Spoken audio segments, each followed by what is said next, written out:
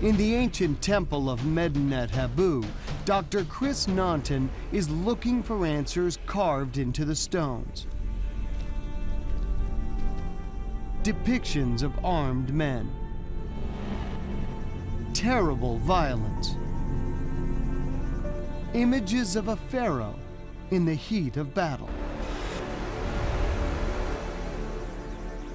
One of the themes that's the commonest in a temple like this is of Pharaoh conquering his enemies, and that's exactly what we can see here.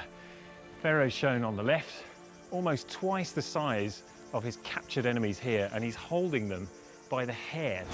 And this is conveying the message to whoever saw this, that Pharaoh is the mightiest, the most powerful, in full control over his foreign enemies. But whether or not this would have borne any relation to reality is open to some question. Gripping his victims by the hair and preparing to strike. Smiting.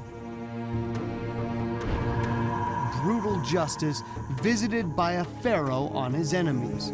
But how true to life is this portrayal of a pharaoh at war? You've got to take anything that's represented on an Egyptian temple wall with a few pinches of salt. These are idealized images, images for the gods, images for eternity, images that do not clearly relate always to reality.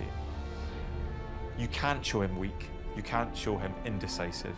You show him victorious and glorious and always with the upper hand. That is the nature of Egyptian monuments. That's the nature of Egyptian monumental presentation.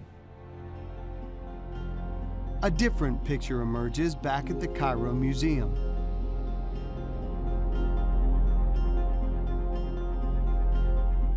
The mummies that we have closest in time to Second Enrays, none of them have any signs that can be attributed to wounds inflicted during campaigning. Great warrior pharaohs like Thutmose III, Amenhotep II, King Ahmose, these are all described as great warriors. But when you look at the mummies, there's nothing to indicate a lifetime spent fighting enemies on the battlefield. Of all these pharaohs with warrior reputations, only Second Enray has wounds inflicted by a battle axe. But there are inconsistencies in the evidence. And for Dr. Shepard, the forensics just aren't adding up.